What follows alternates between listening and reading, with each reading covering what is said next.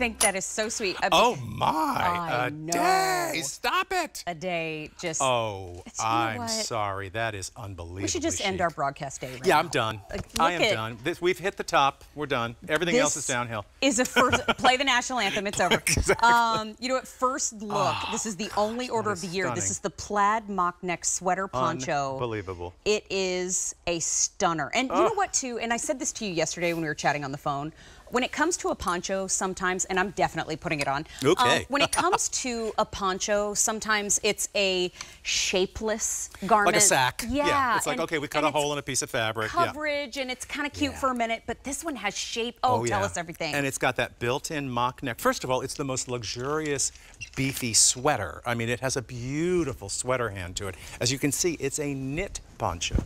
This is actually a beautifully engineered knit in that graphic plaid, kind of reminiscent for me of like the Burberry kind of world as well. And then, of course, listen, ladies, and look how beautifully matched the plaid is on the side. Oh. So we've lined all that up. You're never going to get that chunky, weird lines crashing into lines. And we have 3 insane options. I think we're calling this the charcoal or the black? That's the black. Black, and again, blacks and charcoals and a little bit of that pale dove gray.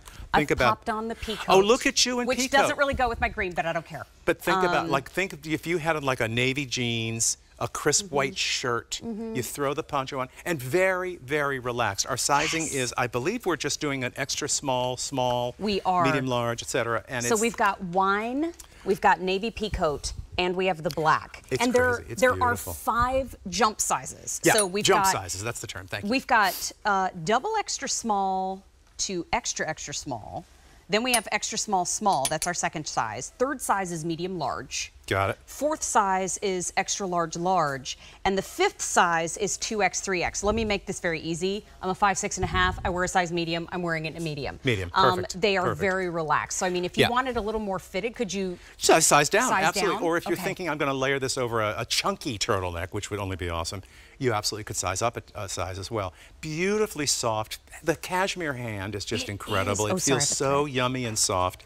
And then, of course, the play of this, the colors going on in here. In the peacoat, which is my navy for the season, I've used a cobalt, I've used the navy, I've used a little bit of black. So you have it on with a black pant, perfection.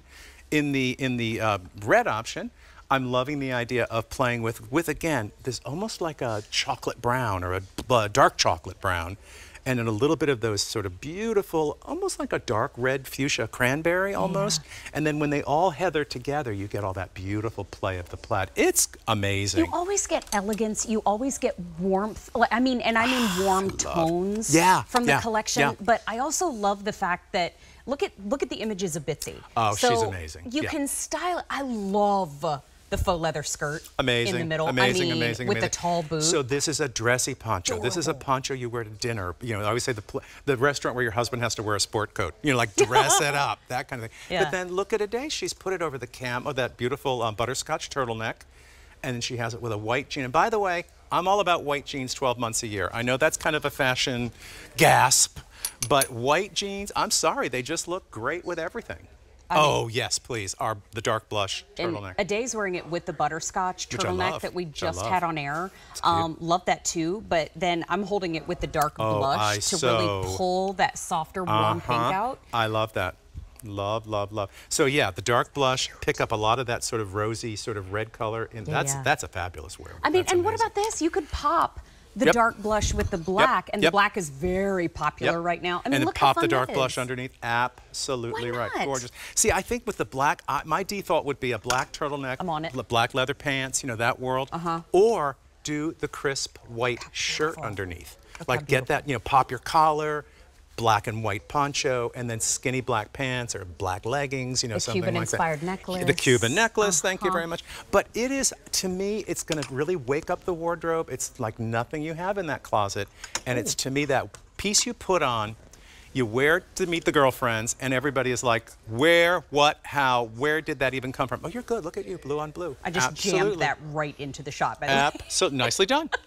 I mean, look at that. This is the heather navy turtleneck. It picks up that peacoat, the same color. Oh, yeah, that's a knockout. That heather navy is going how would to you be describe the yarn, Mary? Because it's beefier than a traditional sweater knit because it is considered outerwear. It's got a nice It almost has a brushed wool quality to it to me, but wool with cashmere mixed into it. Does that make sense? It does, because it's got that softness. Yeah, but I like the weight of it, and I like the technique of, literally, this isn't printed. This is not a printed sweater. It's not like we've done a solid gray and we're putting the, this is all knit out of all those beautiful yarn shades. Beautiful shot. I mean, that's just luxury. Think about what's against your skin is as soft as what's on the outside. So I think there's something about that. Sometimes I will roast if I put on a sweater that has a long sleeve.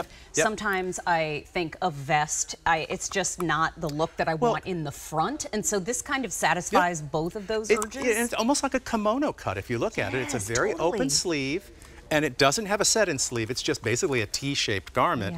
But then rather than just, do a neck hole, which would be fine, I actually built that standing, sort of mock turtleneck almost look to it. So it's on its own, it's just a beautiful thing to wear. Just gorgeous. Which color? And that's the problem, is they're all so good. I don't even know. I feel like, okay, so this is the pea coat. We also have it in the black in the front of the rack. And then David's got his hands on the wine. Folks are picking up more than one, and I get it. I bet a black and a color. I mean, 4 easy payments of $18. It is the only order of the year.